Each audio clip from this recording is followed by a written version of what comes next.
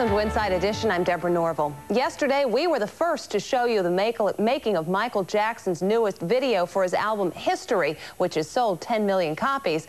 Today, we go backstage and pose the question, is there a new woman in Michael's life? Michael is a great artist. When you work with him, you can really see it. Yes, Spike Lee is excited about directing Michael Jackson's next video, They Don't Care About Us. Yeah, try not to go past French right here.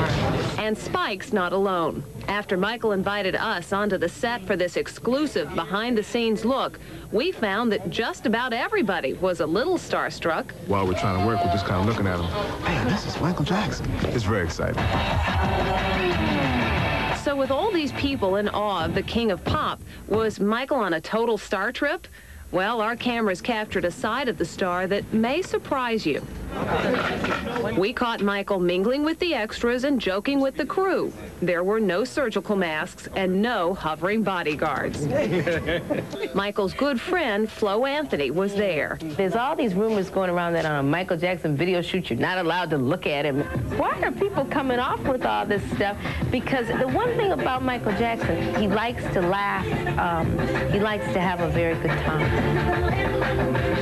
And it looked like Michael was having a really good time with his makeup artist, Karen Faye. Stand by, quiet, please. There are reports that Karen's marriage to a Motown executive is rocky. Karen and Michael have known each other now for about 12 years, and she has a daughter who Michael totally dotes on. And when Michael and Karen stepped out to the Motown Cafe in New York after we wrapped up shooting with them, reports flew that the two were dating. Are they really an item? Only they know for sure. They look extremely friendly all day. You don't have to whisper to put some pancake on somebody. And I also happen to know that Lisa Marie hates her guts because she really resented the close relationship between her estranged husband and this beautiful woman. In fact, Flo says when Michael was hospitalized 2 months ago after collapsing during a rehearsal in New York, Karen may have been around more than Lisa Marie. The second day that Lisa Marie went to the hospital, she wasn't allowed to see him. The doctors said that he needed rest. But Karen, I think, was at the hospital every day. Tabloid reports claim that Michael's public date with Karen was just a stunt to make Lisa Marie jealous. What's the truth?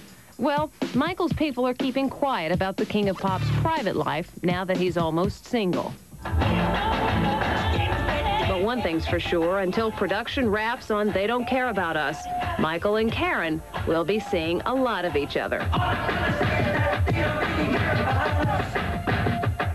Well, we spoke with Karen Faye today, and she said she had no comment to make. Her husband did not return our calls. By the way, when Michael arrives Thursday in Brazil to shoot more of his video, he's been barred from filming in a Rio de Janeiro slum until he gives officials more details.